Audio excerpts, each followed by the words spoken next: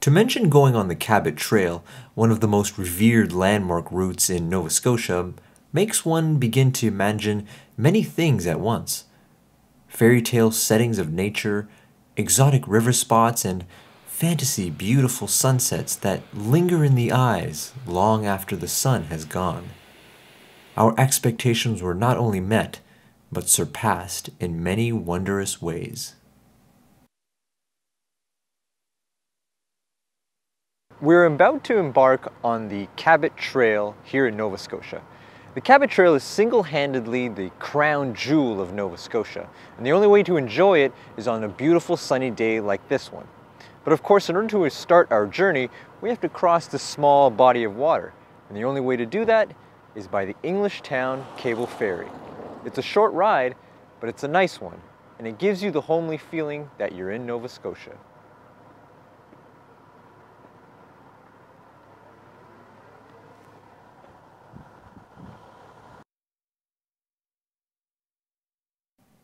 The journey to Cabot Trail's most populated and expressive run begins with a very unique travel method. On this ferry, whose task will be to course through a small distance on water to the next stop. The ferry, particularly the English town cable ferry, is a very busy transport all year. The distance that it traverses from one edge of the land to another may not be as wide, but it is definitely one that covers a lot of depth.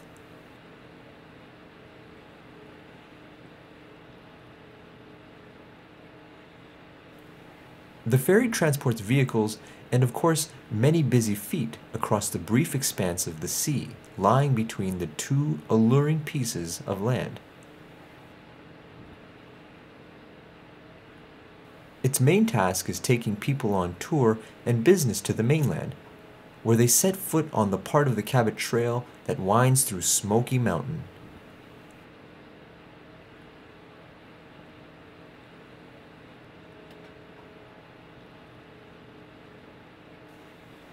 While only a few minutes long journey, the gentle undulations and the backdrop scenery make for a very silent, calm experience.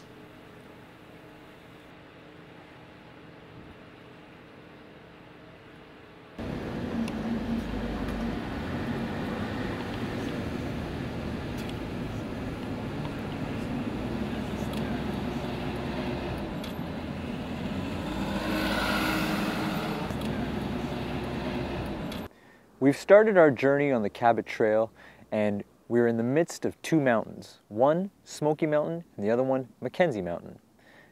Smoky Mountain got its name from it having a tendency to catch fire every few years. Right now, 160 meters above sea level, we are at a viewpoint, one of the many on Cabot Trail. And really, the views are indescribable.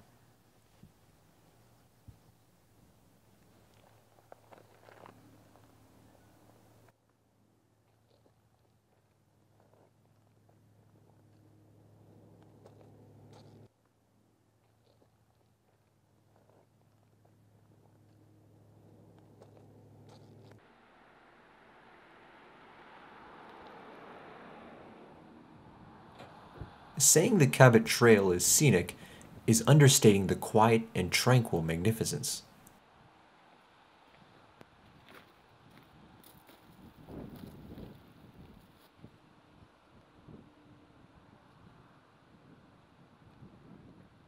Since embarking on the point of the trail running through Smoky Mountain, we saw nothing but stunning landscapes, lush valleys, picturesque waterfalls, and clean, fresh plant life. While revered for the beauty it unveils with each and every turn, the Cabot Trail is one of two trunk highways in Nova Scotia that carries no signed route designation.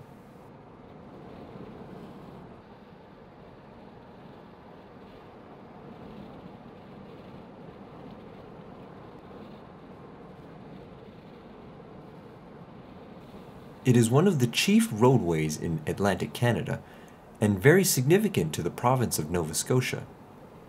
Due to its demographic situation, the Cabot Trail is frequented by visitors and people on business alike.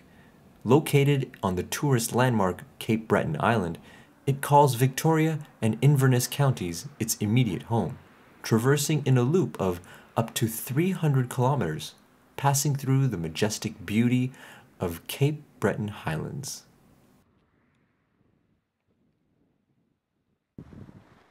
Along with the wonderful views on Cabot Trail, there's also fantastic beaches. This is Inverness Beach, one of the best beaches in all of Nova Scotia.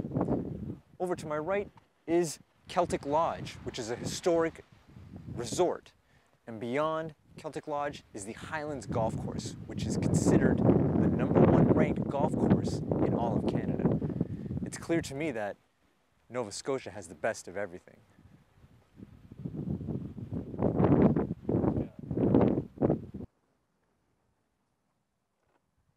At first sight, Inverness Beach may appear to be like any typical beach.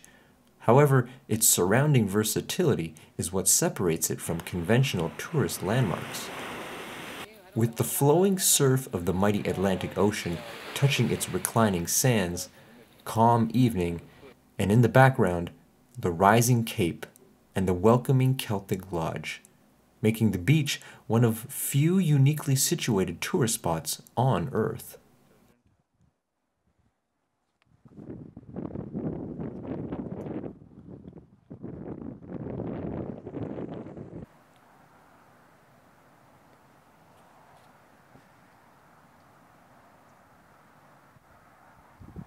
There's nothing like enjoying the historic Celtic Lodge here in Nova Scotia.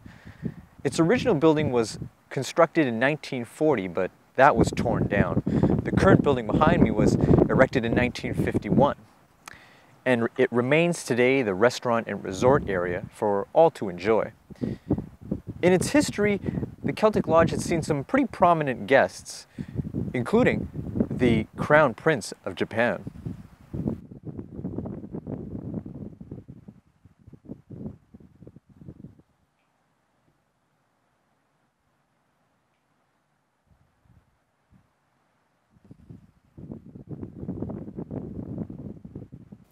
The lodge is encompassed by the view of the Atlantic and the rising Cape Smoky, adding to the breathtaking brilliance of the spot. By any chance, if the locale is not enough to appease the most adventurous of minds, the amenities more than make up for it.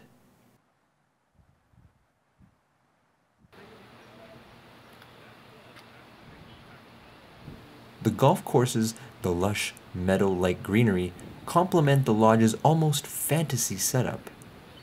Indeed, it affords every sense, every appreciative eye, the impression and feeling of a getaway that is both peaceful and affords the ideal recreational opportunities.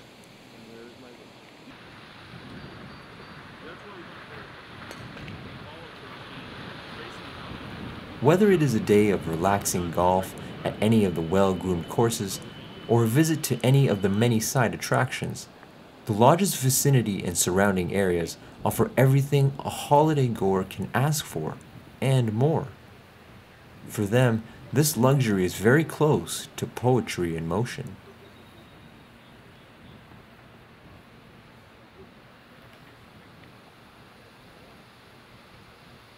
Some people may be wondering where the name Cabot Trail came from. Well, it originated from the explorer John Cabot. In 1497, he set sail from Bristol, England, and was looking for a western passage to Asia. Well, fortunately, North Cape Breton got in his way. But also, it was the result of him discovering North America. It's this memorial here that commemorates that important event in history. At the village of Cape North, the road divides. While Cabot Trail continues east, a second road veers to the north to Cabot's Landing Provincial Park. Here on this long sandy beach, at the foot of Sugarloaf Mountain, a monument commemorates John Cabot's arrival in North America.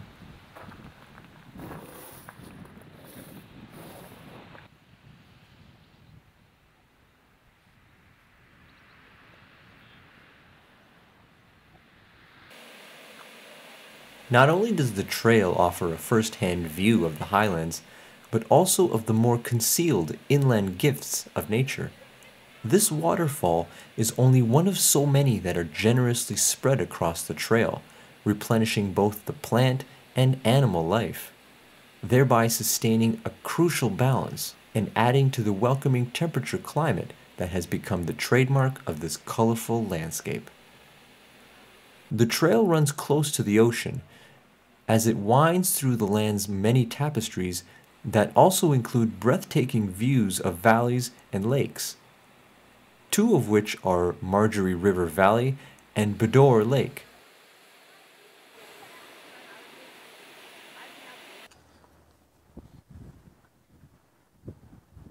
Along Cabot Trail, there are many small fishing towns, one of them being Neils Point, which is where we are right now.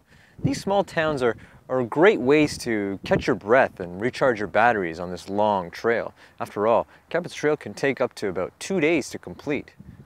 While you're in one of these small towns, you can enjoy the local seafood, the scenery, and as I mentioned, kick your feet up and relax.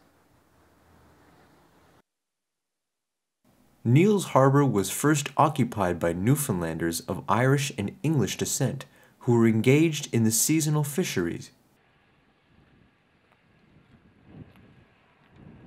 Each spring, fishermen left their homes in Newfoundland to fish off these rich banks.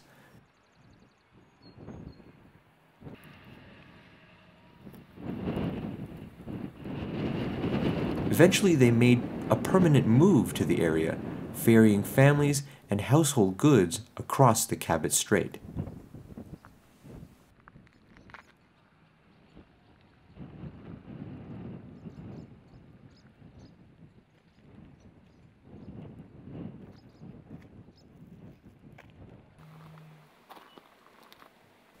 These small residential towns and village presences may be described as a case, if ever, of smaller parts amounting to a greater whole. These may be small places and their visual image low-key and approach dated and traditional, but their significance both in terms of ecological and social, economic and demographic terms is appreciated by this illustrious, growing province.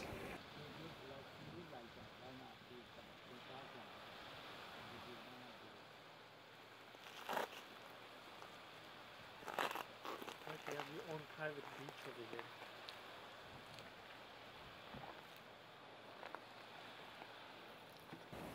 The towns, though, known for their fisheries, are also an ideal refuge for the private and isolated individual.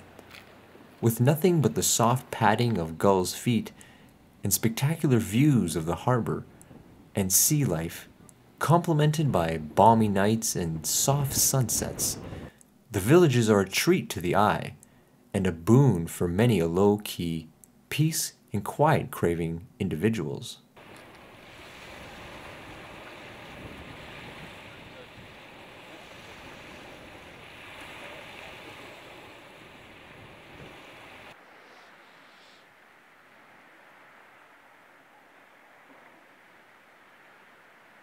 Another one of the small towns along the way, off the track of the Cabot Trail, is Meat Cove. You may be wondering, where can the name Meat Cove come from? Well, if you look at those mountains in the background, it was once thought that the natives would run the buffalo off the mountains, and then this town here would have an excess of meat, hence Meat Cove. When people come here, they usually stop, and they stop for a while because of the views and the beach and the peacefulness. It's all here in Meat Cove. If you manage to stay for a little while, there's Meat Cove Lodge down at the end of the road. You can stay there in a peaceful, rustic, cottage type setting. You can't help but stop for a while here in Meat Cove. You'd be surprised here in Meat Cove. The majority of people here are of Scottish descent.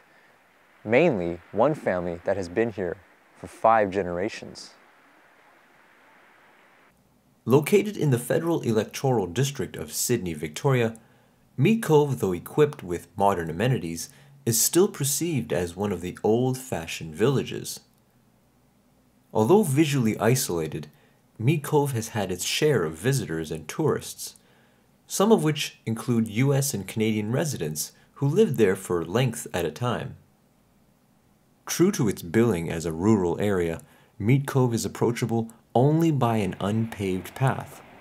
At the end of the path, a silent community of no more than 150 folks inhabit the village.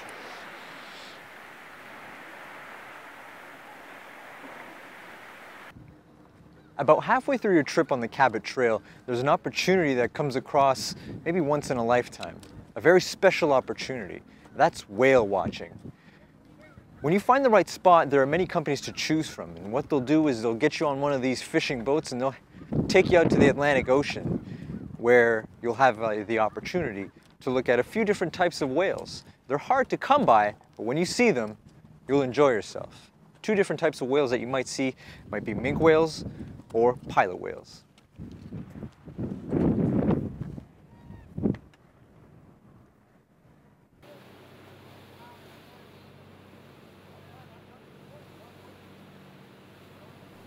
This small harbor and boating front is preparing teams of people to indulge in perhaps a once-in-a-lifetime opportunity to see in person one of nature's most gentle and astoundingly large and agile creatures.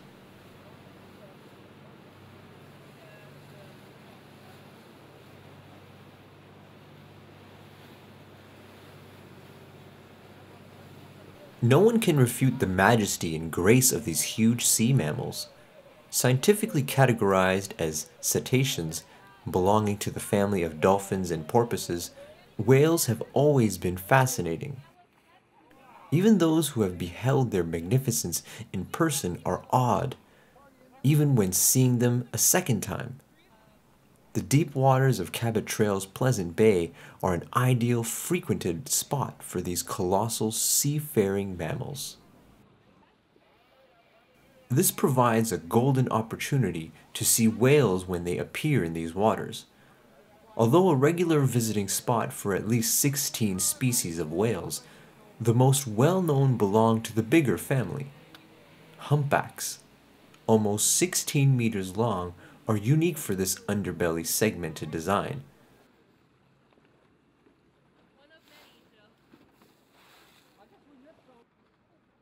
Although huge when comprehended by the eye, they dwarf in comparison to the finback whales that can achieve lengths of even 27 meters. Readily overwhelming on television or in pictures, they are truly a sight to behold in Pleasant Bay.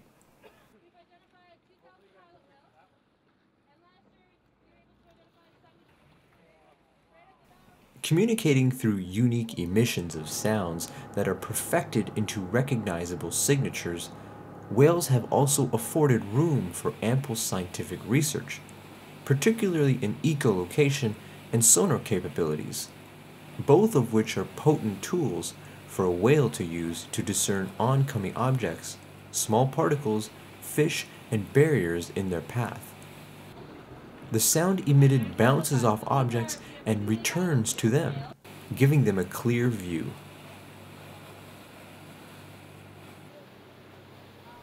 The team members of MTA International Canada Studios certainly had their fill of discovery and excitement seeing these wonderful seafarers firsthand.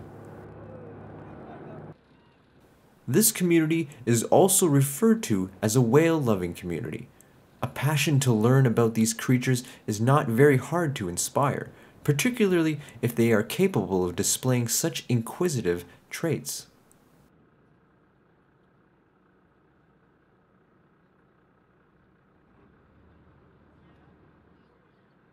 This tour is over, but more than answer the questions, it seems many more have come up.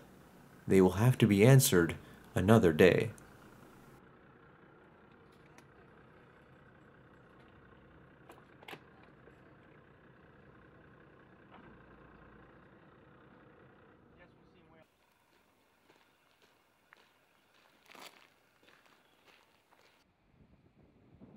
Located in Pleasant Bay, Nova Scotia, the Buddhist abbey is far placed from the central home of Buddha, but the bond bred of spirituality in those that subscribe to the doctrine is evident in this small yet cozy abbey.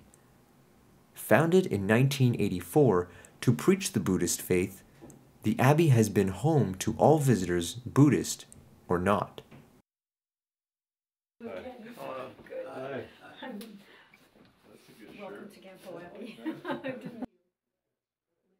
The Buddhist abbey serves as a center in North America and would observe the traditions of Tibetan Buddhism.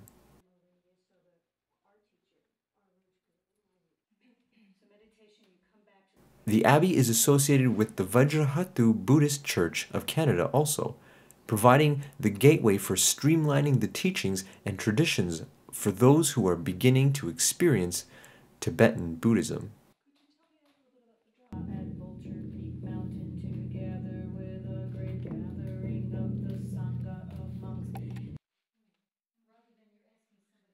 Offering the daily amenities of one who wishes to learn about the Buddhist faith, the abbey is both informative and set in tones of a mild and welcoming homely atmosphere, a tradition they have worked hard to keep going. Complete with a meditative floor space and traditional decorum and ornaments, the residents of the abbey have kept their hearts close to home.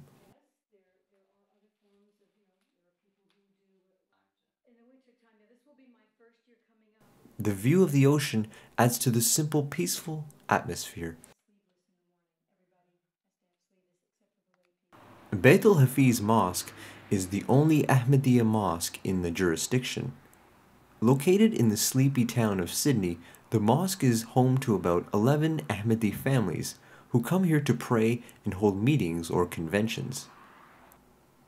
Conveniently located adjacent to the main town of Glace Bay, Ahmadi families are at much convenience when coming to the mosque, since work locations, shopping facilities, and even the airport are only a mere 10 to 20 minutes away. Being here on the edge of Canada in Sydney, Nova Scotia, it's clear that the Ahmadiyya Muslim Jamaat has let thy message reach the corners of the earth. Here, they have Beit el-Hafiz Mosque, which is the headquarters in Sydney, Nova Scotia. And over to my left, they've purchased a new piece of property. That will be known as the Mission House. To find out more about the Ahmadiyya Muslim Jamaat's connection here in Nova Scotia, let's talk to President of Sydney, Nova Scotia's Jamaat.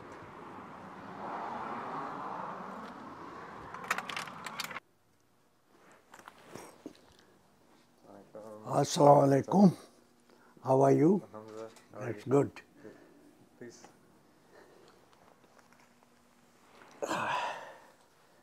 How was your journey? Good journey. So,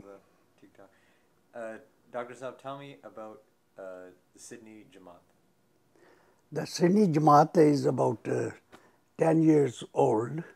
Before that, I was the only one in this part of the province or the world, only me and Raza Qureshi in Halifax. Somehow, with the grace of Allah, we have a Jamaat which is small, but most of the Jamaat members are doctors. Out of that, I should say majority are female. So, mashallah, we have created a Sydney Jamaat in such a way that we have bought a mosque, and this year we bought a small mission house next door. The mosque may be styled with simplicity, but it is very functional in that it serves the overall purpose for Ahmadis who wish to pray or perform other tasks for the Jamaat. One advantage of holding meetings comes from it being soundproof from the inside. Whether it is the common meeting or gathering area, the children's section or the Lajna section, meetings and gatherings, or moreover, prayers are observed with the expedient, quiet atmosphere. The mosque also offers standard mission house facilities, making it possible to carry all work under its roof, affording the convenience of a prayer center and activity center in one. The Cabot Trail's many turns and swerves provided nothing but new sights, fresh sceneries, and more aspects of nature's beauty, complexity, and power. It showed the best Cape Breton and the province of Nova Scotia had to offer. With the power of the Atlantic surrounding it that humbles the boldest, to the quiet existence of its many fishing towns that will soothe the most aggressive of senses, Nova Scotia should be the next destination for any aspiring traveler, lover of nature, and vacationer. We will see you there, with the sun's light in your eyes, and the power of the surf in your heart and mind.